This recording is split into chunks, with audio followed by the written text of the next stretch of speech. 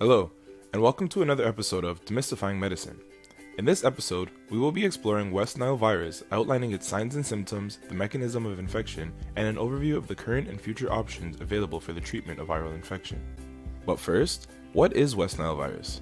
Well, West Nile virus is a neurotropic flavivirus that has emerged as a significant cause of viral encephalitis around the world. In simpler terms, this means that this virus is a pathogen that preferentially attacks the nervous system, generally leading to inflammation of the brain. Being a member of the flavivirus genus, West Nile virus shares similarities with many other potentially fatal pathogens, including dengue, yellow fever, and Zika virus. However, this video will focus on West Nile virus as it is the leading cause of mosquito-borne disease in the continental United States.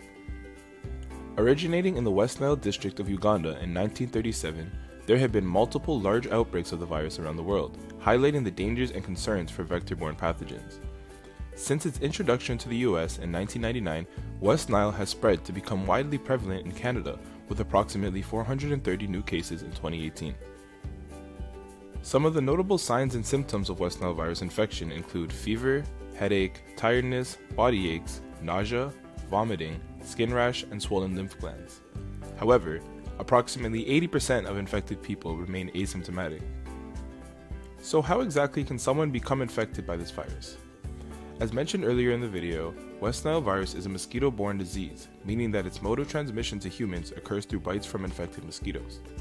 What this means is that the virus cannot be transmitted from person to person, and infection can only occur after being bitten by one of these mosquitoes. Once a person is bitten, it is thought that initial West Nile virus infection occurs in the skin Langerhans dendritic cells, which are part of the skin immune system. Here, the virus enters the dendritic cell through receptor-mediated endocytosis, in which the virus exploits specific cell surface receptors to attach and enter the cell.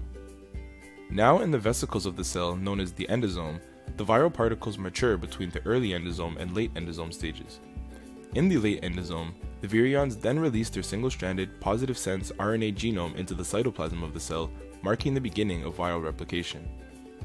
The original viral RNA is replicated by viral and cellular proteins into multiple copies to be used in the production of new virions.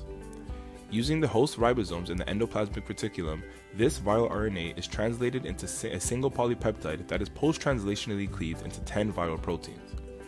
The proteins then associate with the replicated RNA to form new viral particles that travel to the cell membrane and release from the cell surface. From here, the newly released virions go on to infect other nearby cells, leading to the spread of West Nile virus throughout the central nervous system. Although this mechanism of viral infection is understood, what remains largely unknown is the exact mechanism of how the virus crosses the blood-brain barrier to enter the central nervous system. However, a few mechanisms have been hypothesized for this. First, it is thought that the virus likely infects the central nervous system through hematogenous spread, where the infected dendritic cells migrate into lymph nodes, leading to the presence of virions in the blood. Then, through passive transport through the endothelium, the viral particles may infect other neurons. It is also hypothesized that the infection of the central nervous system occurs through a Trojan horse mechanism, in which the virus is transported by infected immune cells that traffic to the central nervous system. And lastly, it is possible that the virus spreads through direct axonal retrograde transport from infected peripheral neurons. Overall, since these are all hypotheses for the possible means of central nervous system entry, additional research is required to provide a concrete mechanism.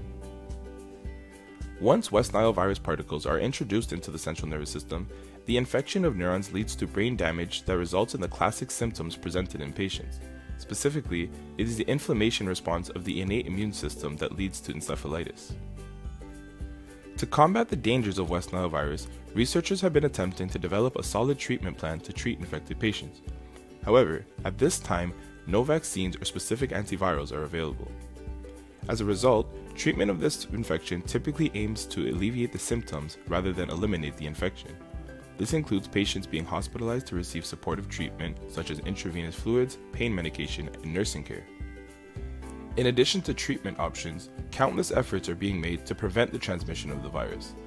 These prevention efforts are focused around three main targets, being the prevention of transmission in animals and humans, and the control of mosquito populations. Since mosquitoes pick up the infection from infected horses and birds, active animal health surveillance systems were established to detect new cases in these animals and to warn public health authorities.